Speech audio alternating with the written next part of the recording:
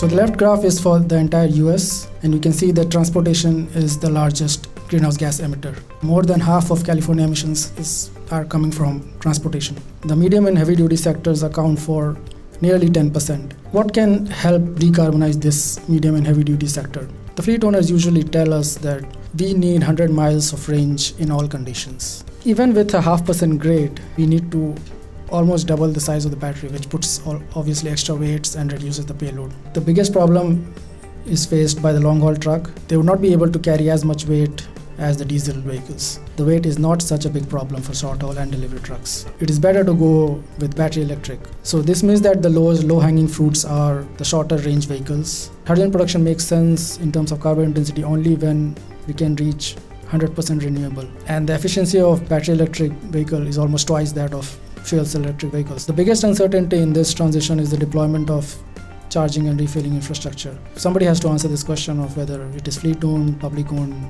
Demand on the electricity grid will also be pretty high. And here I'm comparing all the different vehicle types. The cost of charging infrastructure is pretty daunting for any fleet owner.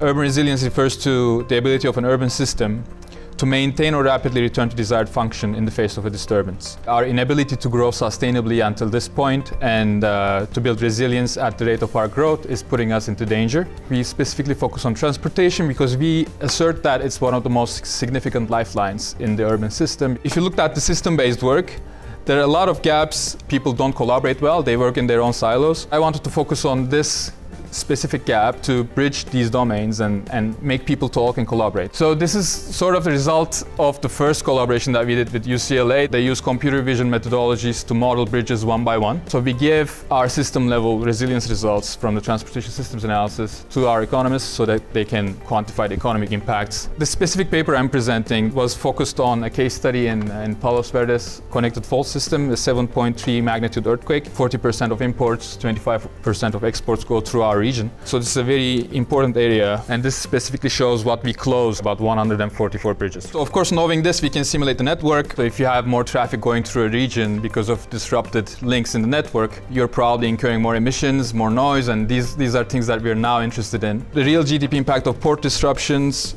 base case and resilience case, everything together mitigates 91% of the losses. Even though your network is just disrupted, some of the losses you can mitigate. Today I'm going to share something that we did in Dubai. So it's an international project. This is what the press has to say about Dubai, the world's most improbable green city. I'm going to talk about particularly one of this sustainable city, and it's actually called the sustainable city. It's a mixed use development that has about 500 villas. So the built environment boasts of a lot of sustainability features, a lot of water conserving, energy conserving measures. Being a sustainable city, they have to do this greenhouse inventory. So we wanted to help them capture mobility patterns, which would later help them quantify their GHG emissions and then investigate the market for electric car sharing initiative. People in Dubai, the dominant mode is cars. Non-commute trips inside the TSC, we see, oh, okay, it's really active. Electric vehicles, they like them, but they see purchase price as the biggest barrier. If we were to electrify this VMT,